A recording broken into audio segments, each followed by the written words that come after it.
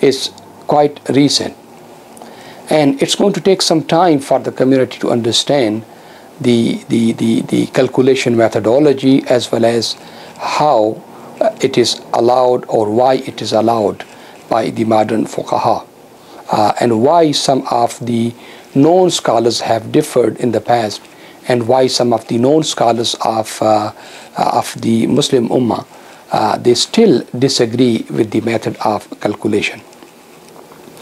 My brothers and sisters, we have to understand that everything new is difficult to digest sometimes. It takes some time for the people to understand or to digest the arguments. And everything new is also resisted. If you go back to the history of Muslim Ummah, you will see that some of the basic concepts which looked so simple and easy for us to grasp were sometimes took decades or centuries for the previous generations to accept or to implement. For instance, we are told in the Quran, أَقِمِ الصَّلَاةَ لِدُلُوكِ الشَّمْسِ إِلَى غَسَقِ اللَّيْلِ وَقُرْآنَ الْفَجْرِ إِنَّ قُرْآنَ الْفَجْرِ كَانَ مَشْهُودًا. That establish the salah when the sun reaches its zenith and starts tilting towards the west until it basically sets, and then recite the Quran at the dawn time, because the recitation of the Quran at the dawn time is witnessed.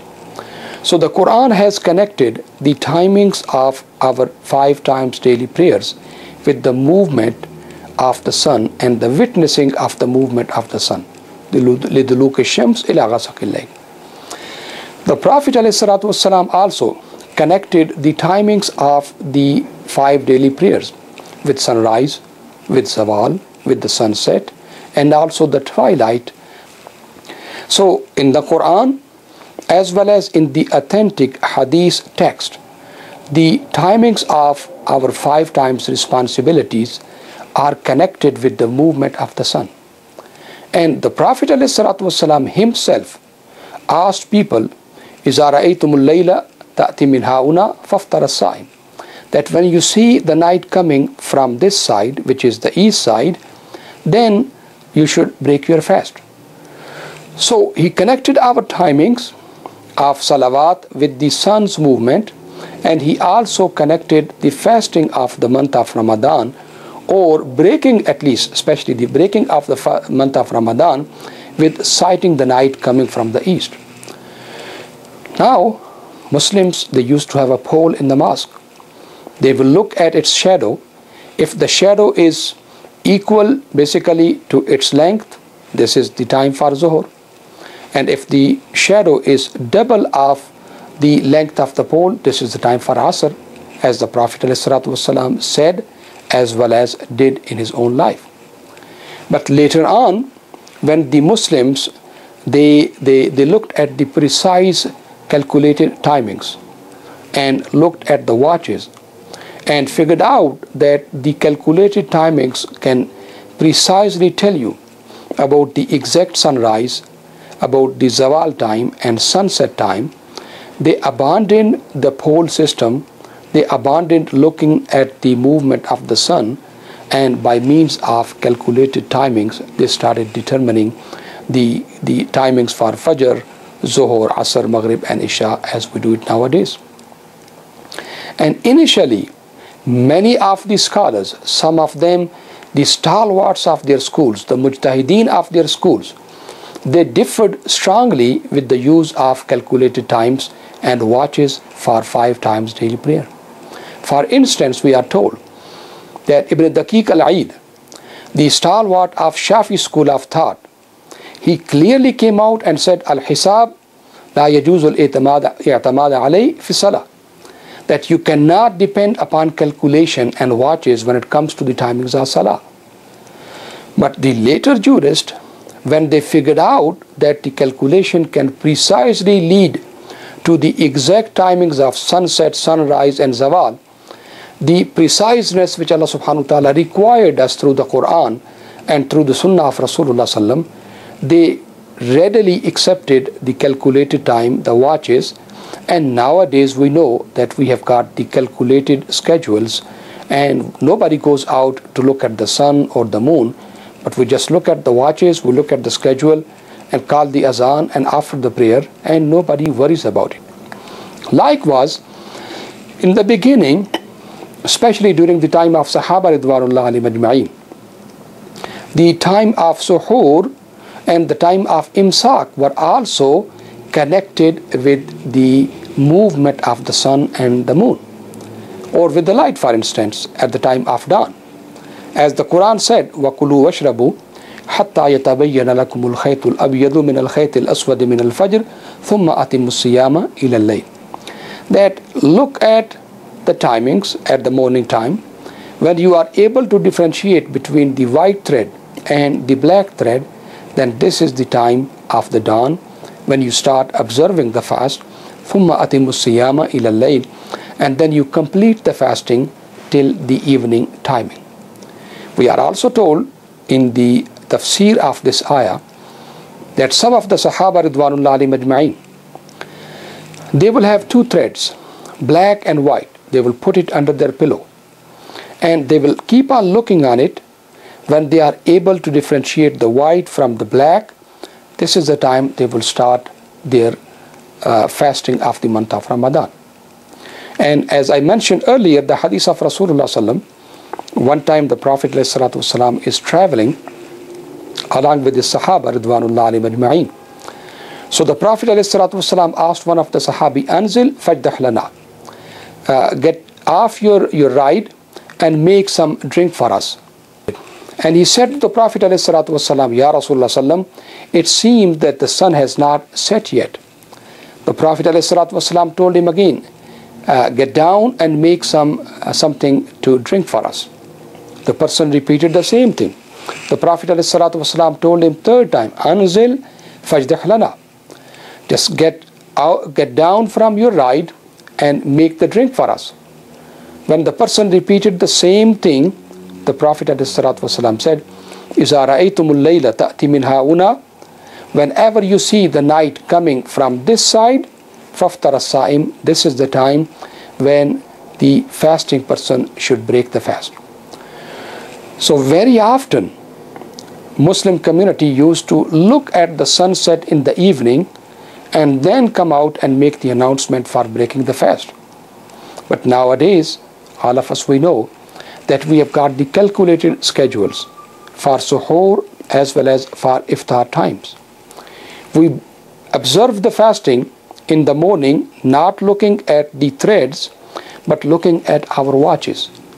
And we break the fast not looking at the sunset, but looking at our watches and at the calculated schedules.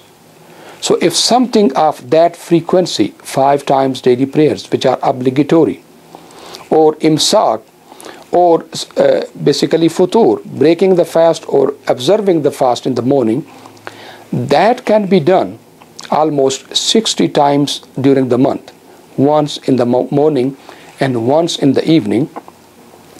That kind of frequency tells you that calculations have become precise, and Muslim scholarship have trusted them in the past and are still trusting them in something which is obligatory and more frequent than just the moon sighting.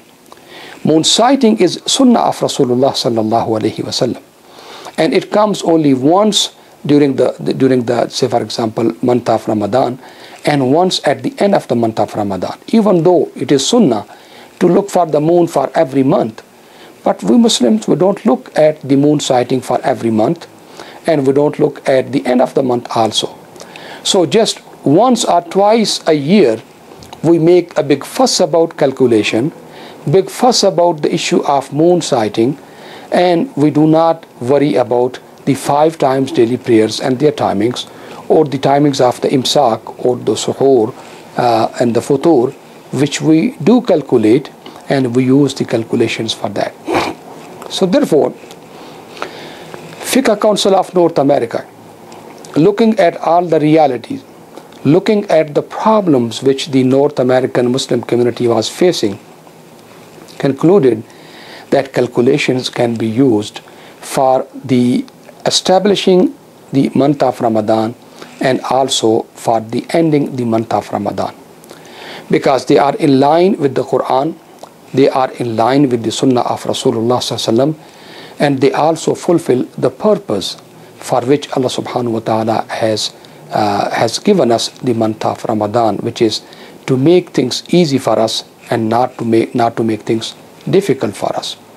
In the Quran, Allah subhanahu wa ta'ala has told us, Ash-shamsu wal-qamaru bi-husban, that Allah subhanahu wa ta'ala has established meticulous orbit for the sun as well as for the moon.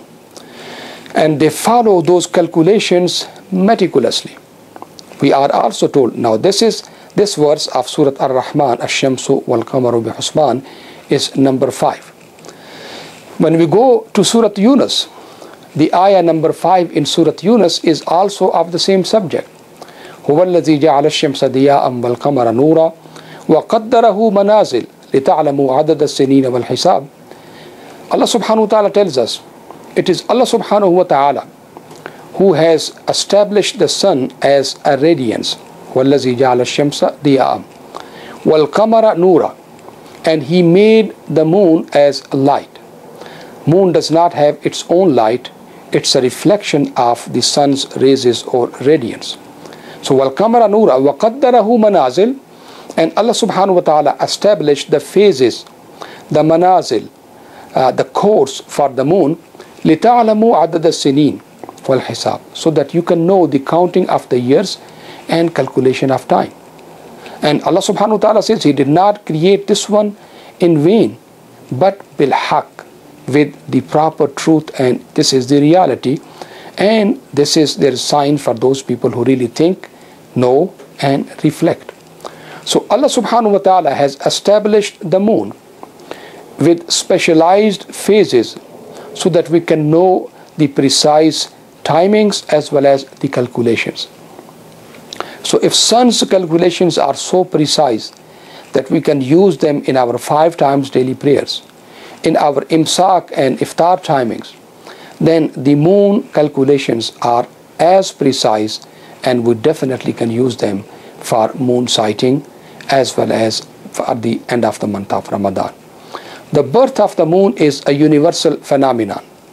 The birth takes place everywhere in the world at the same time. We can exactly know when the sun is coming out of conjunction, when the birth takes place, and we can precisely know where is it in the horizon. Nowadays, the scientists, they can pinpoint a needle which is thrown in the space, and we are just wondering and fighting about the exact place of the moon. And that's what makes some of the non-Muslims wonder about us and somehow about our Islamic religion. They are unable to understand that for the last 14 centuries, this issue has been debated among the Muslims, and they have not come to some conclusions. They say we can figure out when the sun is coming out of conjunction and where exactly it is in its orbit, and you are unable to even determine where is the moon and start your new month. So therefore, the Fiqh Council has agreed to adopt the calculation even to affirm the beginning of the month of Ramadan or to affirm Eid al-Fitr.